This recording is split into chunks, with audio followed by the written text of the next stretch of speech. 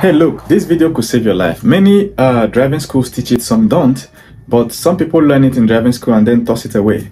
But look, two things. If you want to overtake a vehicle, always blow your horn. You understand? You have to alert the vehicle in front that you want to overtake. Look at what just happened. This guy just pulled out into the other lane and he didn't alert anybody, and the other guy was turning. And you know, the guy that was turning had already looked back and seen that the coast was clear, and he initiated a turn only to be hit. Here's the thing, the one that many driving schools don't teach. Never overtake a car completely at once, because 30% you can still pull out.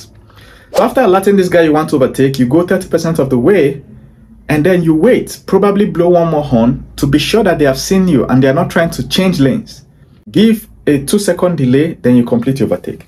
The reason you have that pause is in case this guy did not even hear the first horn. Another thing is, if you're driving, before you change lanes, you look very well. Look at your rear view mirror, make sure that the car behind you is seeing you, all right? You gauge the distance, and then you turn on your trafficator. Start alerting this person. Don't turn on your trafficator immediately you want to change lane. You have to anticipate that you're changing lane in the distance, and then you turn on your trafficator, then you wait. You're looking at your rear view mirror and your side view mirror, all right, to be sure that the guy behind you is seeing that you're trafficating. He has to see it. The way he drives will show you that he has seen that you're trafficating. The way he drives is he will move towards the opposite of where you are trafficating. So if you're trafficating to turn right, the guy behind you will change gradually. It's a subconscious thing. They will change gradually to your left. That's how you know that they have seen you.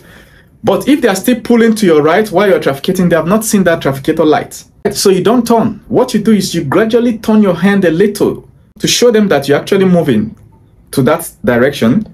And then you slow down gradually. Just slow down that gradually. Most drivers will notice when you're slowing down, and then they can see the trafficator lights, and then they start moving before you turn.